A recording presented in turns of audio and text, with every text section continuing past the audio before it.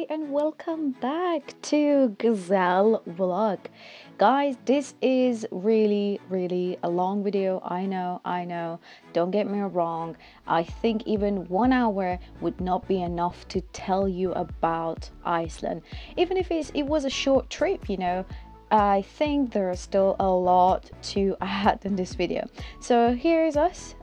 Here we are, me and my partner Tim. We are on our plane on board. I am planning to give you some tips and advices, obviously, if you are going to Iceland on a budget.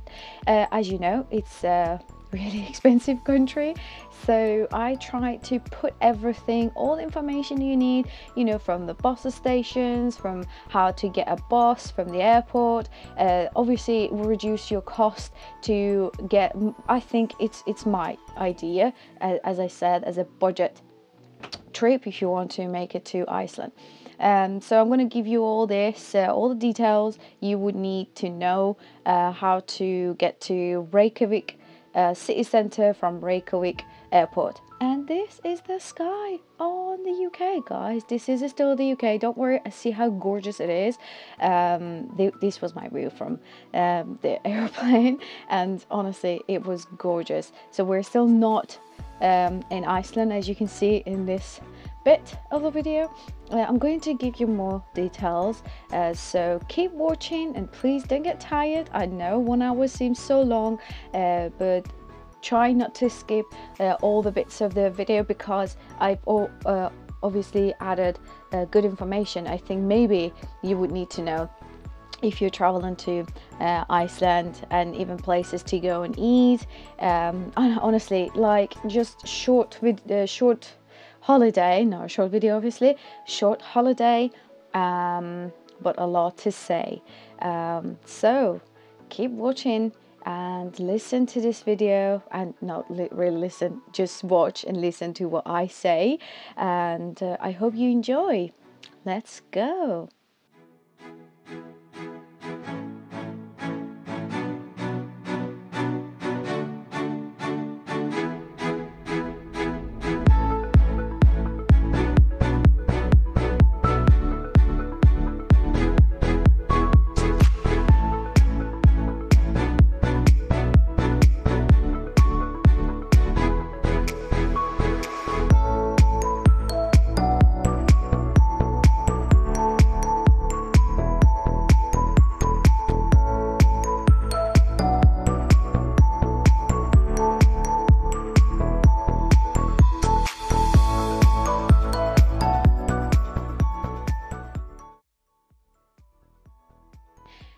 This is Reykjavik airport. I'm going to show you some of the prices over there right at the airport. So this is the price for a bottle of water in Reykjavik, which is in Icelandic krona. This is Viking beer, which is really nice. Don't forget, try it on. It's perfect. This is the price for a pack of Viking beer.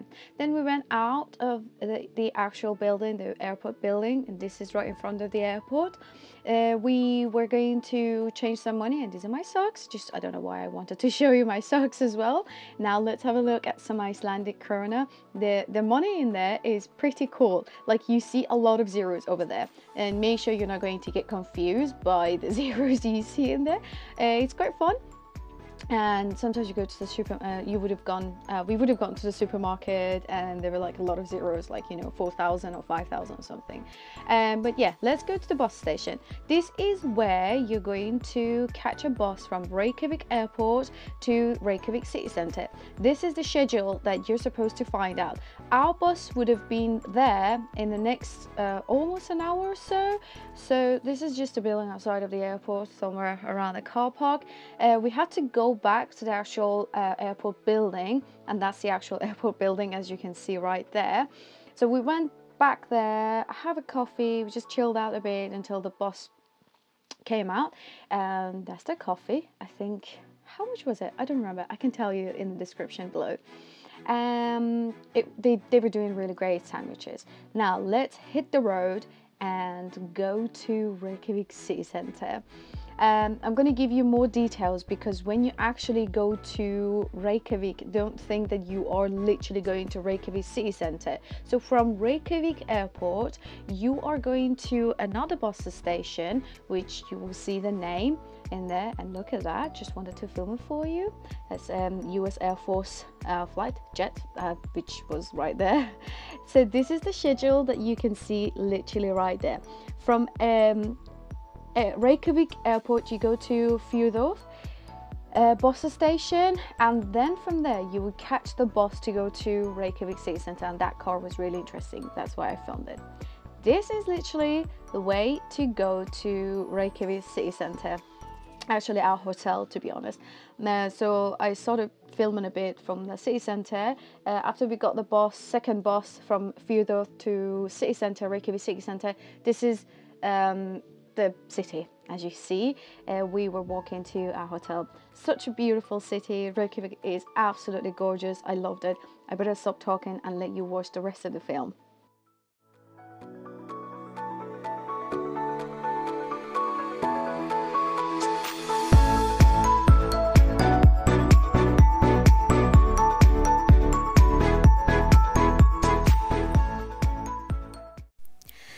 Right, so this is the very first night we got to Reykjavik. This is the Rainbow Street. A lot of people take lots of pictures in there. This is like a kind of Instagram place to go.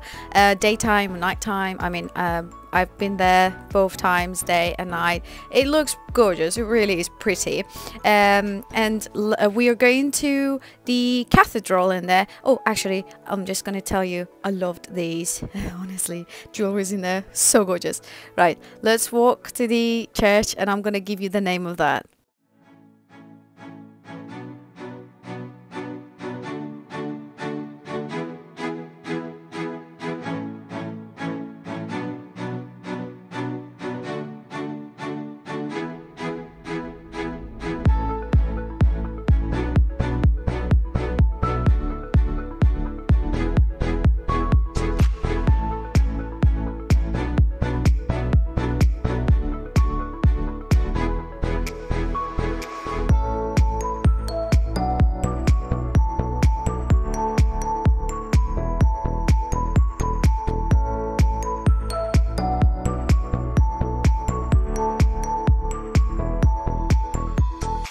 Needless to say, while I was trying to record all these videos, especially at nighttime or even daytime in Iceland, my hands were almost freezing.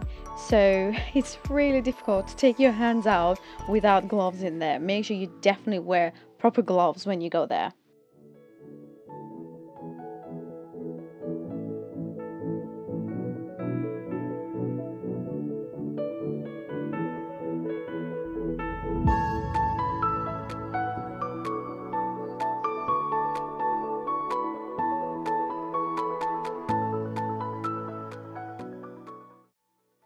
And a really nice pub over there. I love the decorations, all those paintings, everything on the wall.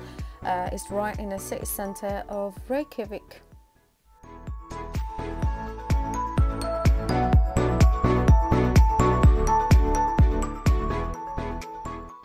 So this is the first day after last night, well, the video I showed you. We got to the wrong bus, and apparently it turned out that some other travelers were getting onto the wrong bus. So we had to go to another bus station waiting for our actual bus to come and take us and going for the Golden Circle tour. That was really funny.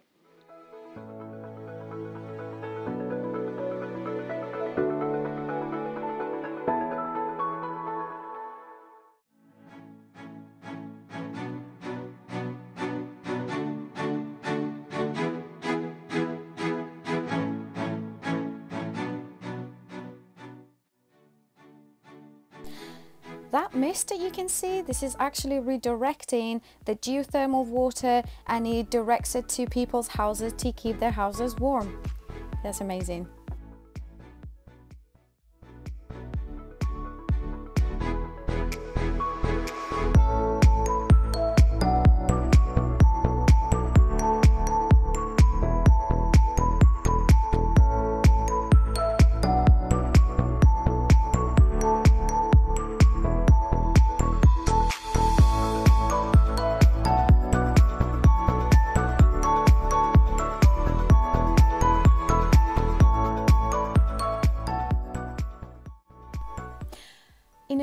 Reykjavik, Iceland's national seismic monitoring network detects around 500 earthquakes, thousands if there are seismic events in any of the active volcanoes. As you know, Iceland's got active volcanoes, so people can feel sometimes, like based on this video I just showed you, people can sometimes feel it, and they actually had earthquakes.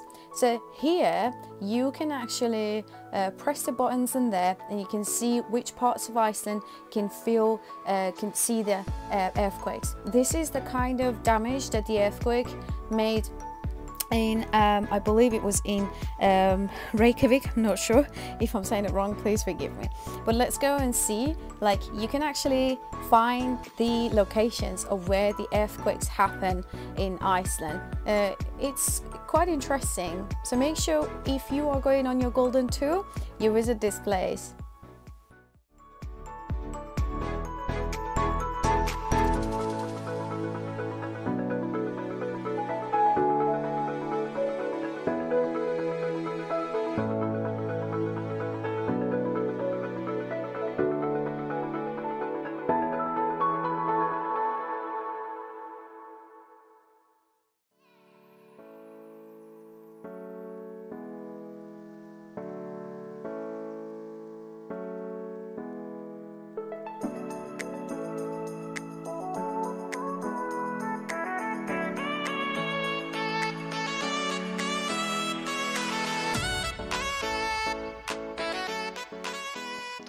Right, so everyone thinks that Icelandic people actually eat horse meat. I think some parts of the country still do, but based on what our tour leader Thomas told us, recently people just breeding these horses for fun as a hobby, and these are being exported to other parts of Europe.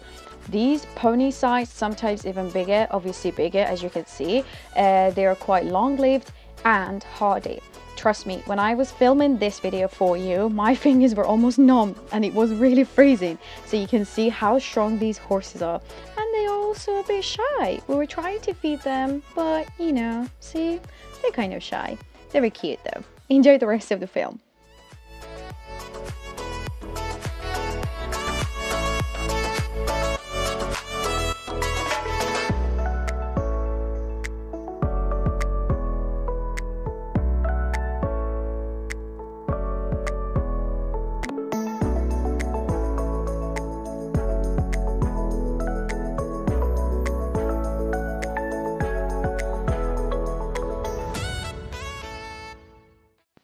Now this is Kerith or Kerith. This is a volcanic crater lake, and if you are booking your Golden Circle tour, this place is definitely one of the places you would visit. It is now believed that Kerith was a cone volcano which erupted and emptied its magma reserve. So this is right now, when we got close to it, it's literally quite frosted. It's frozen, like a frozen lake. I filmed it. You can also listen to that bit. Let's go.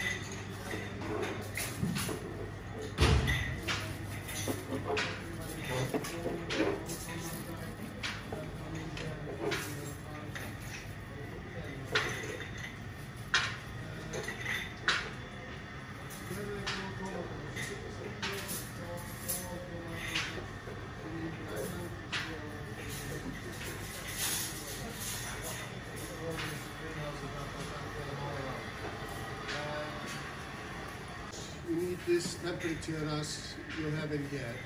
And tomato plant needs 17 hours of daylight. And as in Iceland, we don't have so much daylight during winter time. So they need these lamps, and it needs so much energy, just this farm. So they have their own geothermal outside. Wow. And a hot spring. And they take also a hot water from there to heat up the place. As you see in all these white pipes all around containing hot water for house heating to keep the ideal temperature around 24 Celsius. That's like the tomato plant really loves that. 8 times more active than honeybees. The problem with these bees, they lay eggs and those things like on 7 weeks. So every 7 weeks they get new boxes. So the bees is actually very clever. It flies around and finds a plant that has not been pollinated, and then it leaves a hormone behind. So the flies are always looking for some plant with no hormone that they leave behind. So they don't have to put any pesticide on it. They also import a little bee, little fly, little green fly, and that goes around and eats the bad flies. They're producing 2,000 kilos of tomatoes every day. That is been ready early morning to be driven to supermarkets in Reykjavik. And as you can see here, they go back and forward and they are hand picking these cherry. I'd like to walk with you to the bar and show you a menu that is like really, really special. Tomato beer. Tomato beer? What? Time to try it. I don't know. Bloody Mary, Virgin Mary, Happy Mary, Healthy Mary, Mary Poppins, Wow. Mary Poppins Baby, and then you look at tomato cheesecake, tomato ice cream, tomato apple pie, and tomato confit soup. So, like I say, it's a very unique and interesting thing. If you like, you'll try it.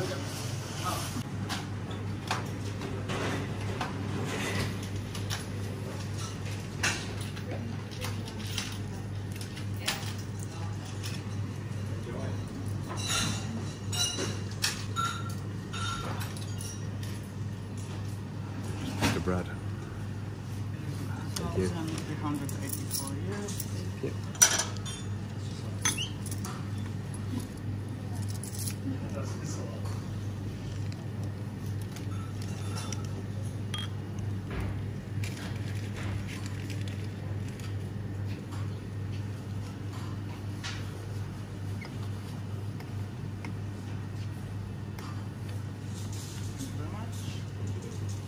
Can we take a bread? Yes, you can grab one piece of bread and also basil, napkins and spoons. Thank you. Can I get 1 point of coffee? Yes. Use the scissors, I think. The scissors over there. And cut it with the scissors, maybe. As much as you want. Yeah, that's true.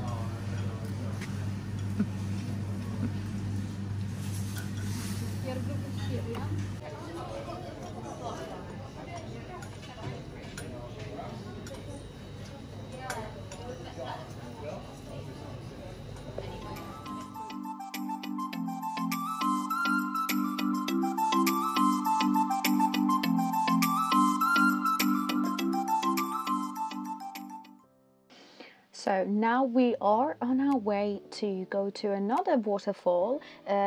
This is not the Gullfoss, which is the bigger waterfall, which is the famous one.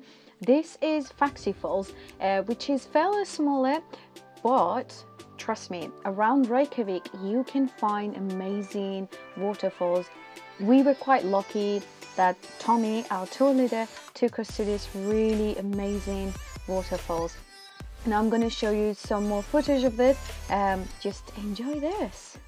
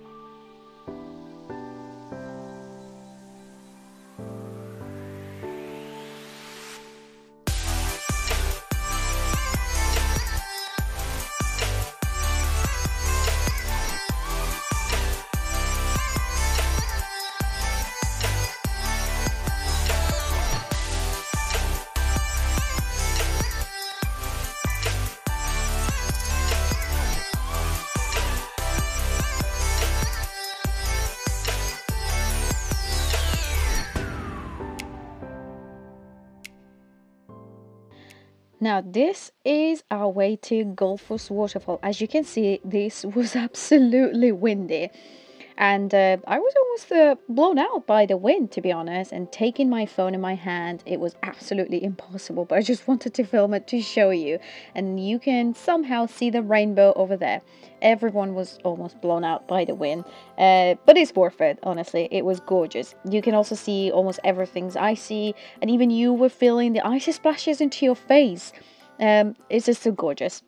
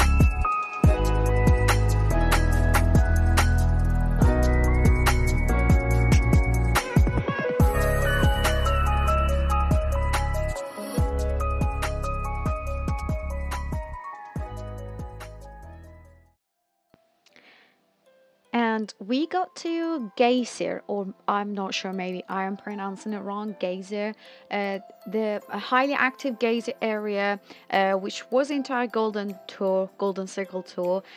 These are natural phenomenon of boiling mud pools, which they're exploding geysers. Basically, the most active geyser is apparently a circle which spouts water up to 30 meters into air every few minutes. I think it was every 3 to 5 minutes, so that's why I'm literally just filming it now so that I can show you.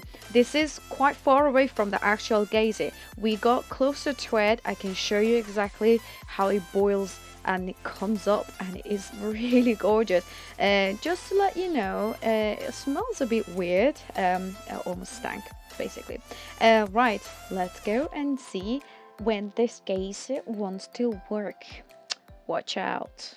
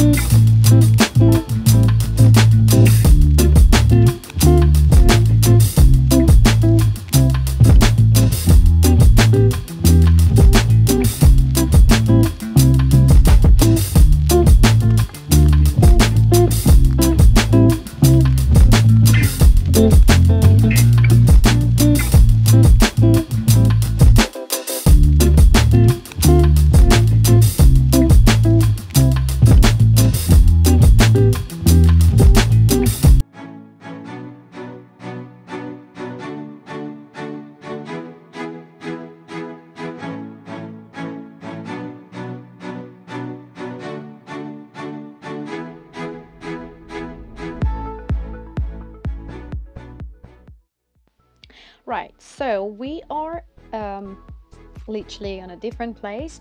This view was close to Fjörður. I'm not sure if it's actually the place.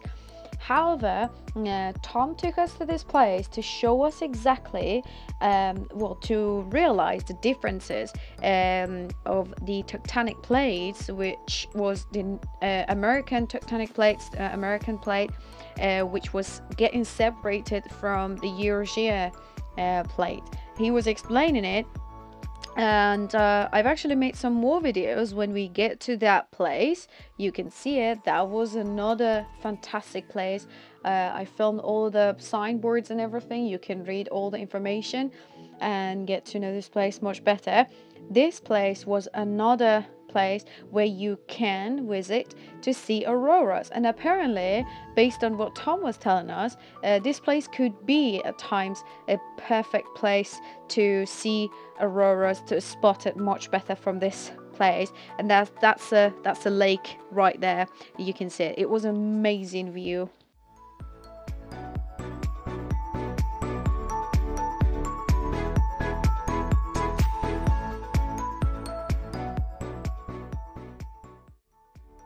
I also wanted to add this.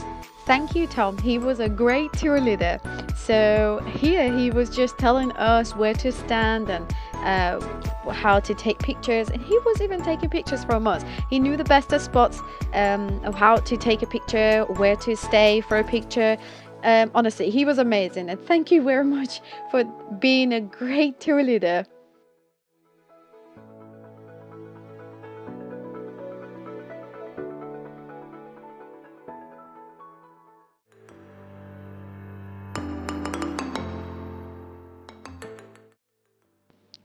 And this was our final stop for our Golden Circle tour. The final destination, which was amazing. I suppose they actually call it the Fjörður. That's how it should be. I don't know if I'm pronouncing it right. Let's just say this is called Parliament Plain. So that's what they call it. Beautiful and amazing. And watch the rest of the video. I actually have got more to show you until basically till the end of the video. I don't even know what to say because it's been a long video. But yes, enjoy.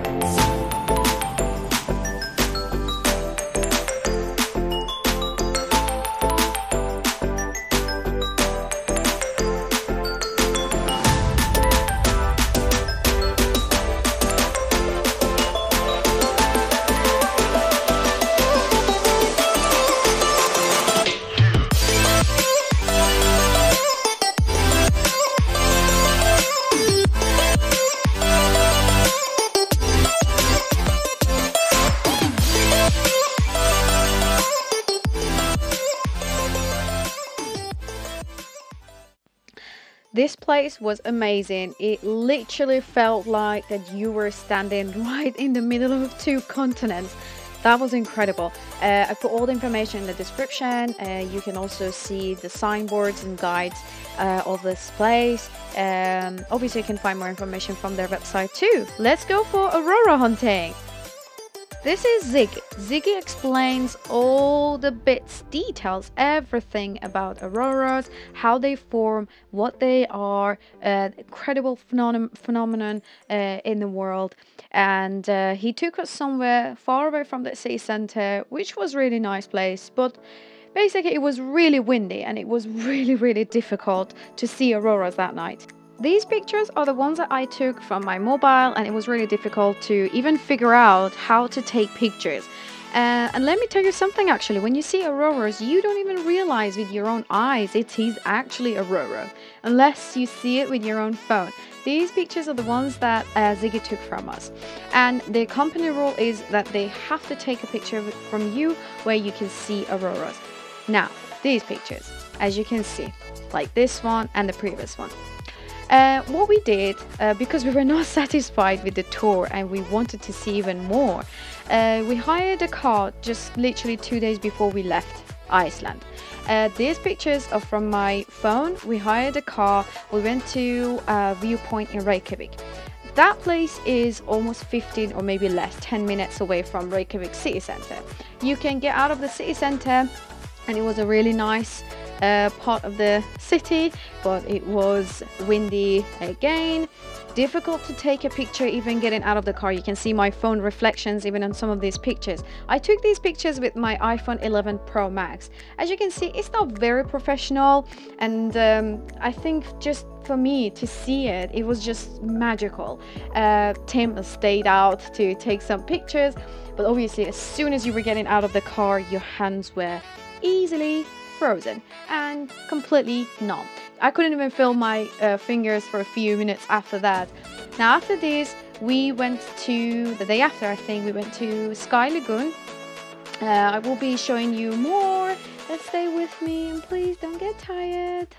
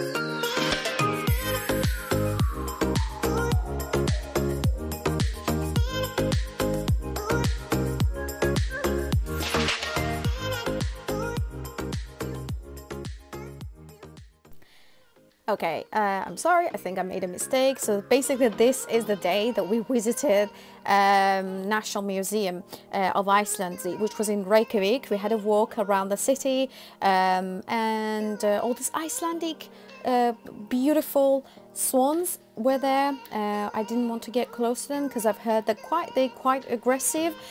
So yes, this is a day that we actually visited the National Museum of Iceland in Reykjavik. I think our final day, I'm sure our final day was a day that we went to a Sky Lagoon. So enjoy.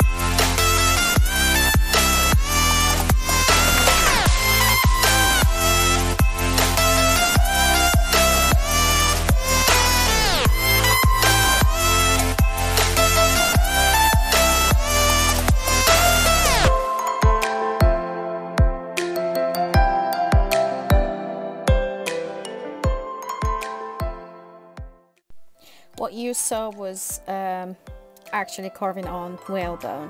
This is our last day, and this is a Sky Lagoon. We decided to visit the Sky Lagoon on our last day because we were thinking it was a better relaxing and nice feeling before our flight back home to the UK. And I actually got some footage from Sky Lagoon. When you go to change your clothes, obviously in there you can't film anything, so I started filming where we started going into the lagoon, and this is where that moment begins.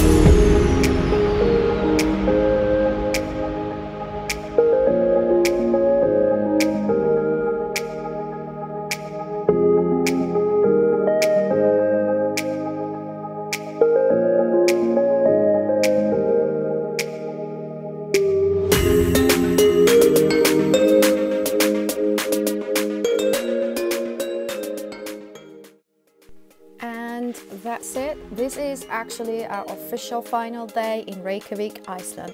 We are heading back to the airport. This is the car we hired. So we hired the car from Reykjavik city center, and we're going to give the car back to their station at the airport. When we wanted to go to the petrol, we couldn't actually fill the tank because the tank lid was literally frozen and we didn't know how to open it. So they charged us there, and they just told us that you need to pour some hot water apparently to let the lid be open. And then this is the airport. I filmed this bit for you. It's really useful information. You can read it carefully, and thank you very much for watching this video. I will be traveling more and I will be making more videos, vlog videos. I promise I'm not going to make it so long like this. This was really incredible. I just wanted to let you know, actually just tell me if the information I gave you was actually useful enough or not. And thank you very much for watching. Don't forget to hit the subscribe button and make that bell just go on a ring. No, I'm joking. To make sure that you will be notified for my next videos when I'm going to upload my next videos. Thank you.